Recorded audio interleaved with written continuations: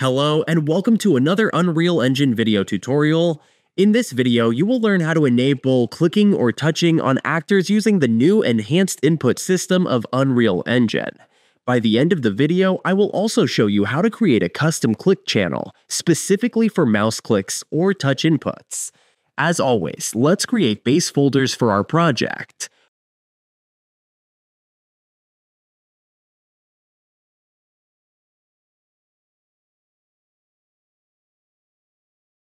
Right-click, and from the Input menu, select Input Action.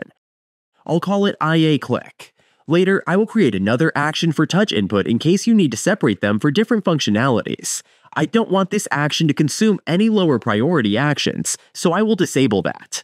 This is all we need to do in this asset. Now, just duplicate this asset and change its name to IA Touch. We don't need to change anything in this asset as we already disabled the consume lower priority. The next step is to map these actions to the actual keys. So again, go to the Input menu, and this time create an Input Mapping context. I will call it IMC General, but you can call it whatever you like. Open the new asset and add a new mapping. Assign the click action to that. And now, it is time to assign an actual button. If you click on the keyboard icon, it turns yellow and the engine will automatically assign the next button you press to this action. It also works for controllers and keyboards. For instance, let me press the spacebar this time. This is a very handy feature and you don't have to scroll over buttons to find the button you need. Add another mapping input for the touch action. And from the list, find the touch one. The enhanced input system gives us excellent control over managing buttons. We can add several trigger and modifier helpers to each action. Describing them needs a whole video, and if you are interested, let me know in the comment section, and I will create a dedicated video for them. To enable these actions for users, I will assign them to the player controller class. You can also assign them to the character class, but keep in mind if you assign an action to both of them, the action in the player controller class has priority. To assign actions, just open the player controller class, then drag and drop actions to it. If you open an action, you can see you have lots of different executable nodes and variables. They are self-explanatory, but I will show you a quick example.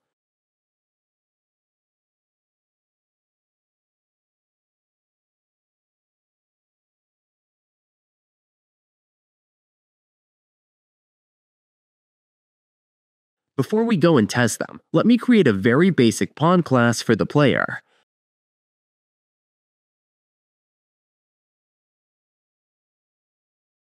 I will just add a camera component to the class. I don't like this long name for my root component, so to fix that, I will just add a scene component and make it the root component of the class. Also, I will rotate the camera a little bit so we can see the ground better. And the last piece of the puzzle, we need to add these player controller and pawn classes in a game mode class. All we need to change inside this class is just select our pawn and controller class as default.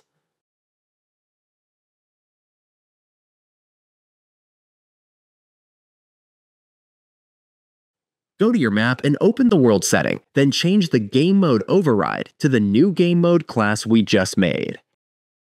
If you don't have the game mode class, you can find it in the settings menu. Now let's click on play. If I click on the ground, nothing happens. That was something I expected. Open the player controller class, because a very important step is to tell the enhanced input system to consider our input mapping context. To keep things clear, I will create a new function for that. We need to call this function at the begin play event. Inside the new function, search for the enhanced input subsystem. It's always good practice when working with objects to make sure they are valid. Now, on the input subsystem, call the add mapping context and select our input mapping asset for that. Now, hopefully, if we go and play again, we should get some output this time. As you can see, as soon as I press my left mouse button, it prints the triggered message, and when I release it, it prints the completed message. Let me disable the triggered message so you can see the completed message better. You see the completed message after I release the left mouse button, but you can easily modify this calling method by adding triggers and modifiers to the input mapping asset, as I said earlier. As you can see, there are many options you can choose from. For instance, I want the triggered node to be called only when I release the mouse button, the same as the completed message we saw before. Let me reconnect the print wire again. As you can see, this time I don't get spammed by the mouse click button, and it only triggers once the button is released. So I will keep this trigger for the click action. We can add a trigger for the touch action too. For instance, you want the event to be triggered only after the user taps, which means a short touch within the threshold time.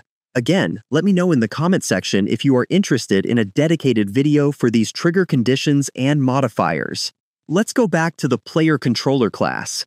Before we continue, let's enable some useful options in the class. The first option is to show the mouse cursor to the user, which is very important. We need to enable the click events too. These last two options will allow actors to call hover events, which you can enable if they are useful for your project. Let's test again. As you can see, this time we can see the mouse cursor, but we don't have any data about the actor I clicked on.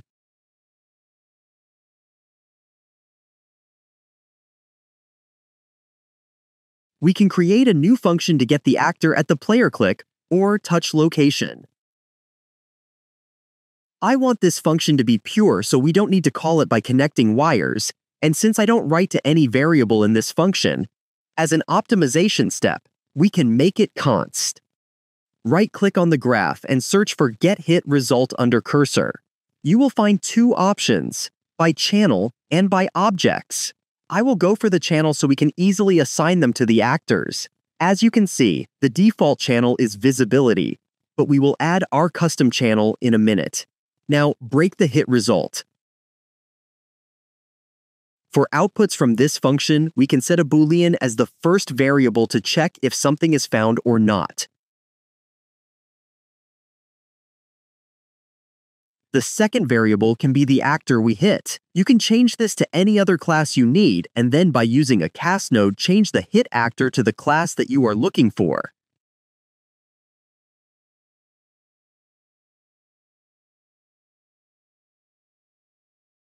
Now, as the final step, we can call this function after the triggered event. If something is found, I want to print its name.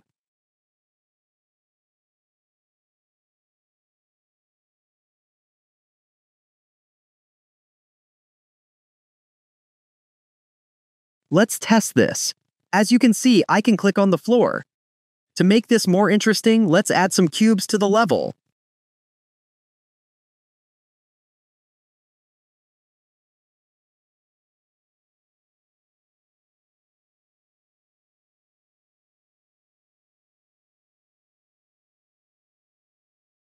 This time, when I click on the boxes, I will get their names on the screen.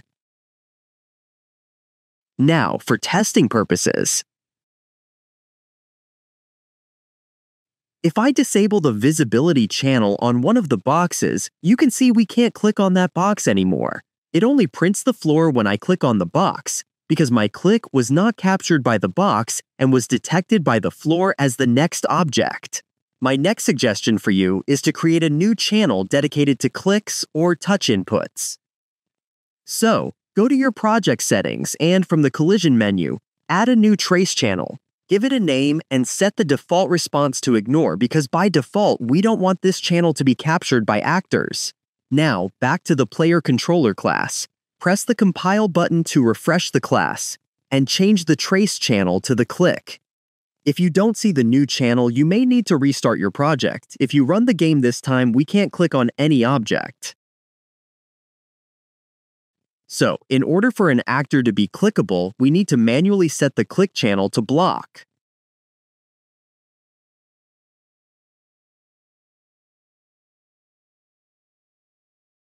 Now, run the game for the last test. You will see the click button works on the boxes perfectly, but is disabled on the floor mesh. Thank you for watching this video. Please support my channel by subscribing and liking my videos will help these videos to reach more people. Your support helps me bring more content to you.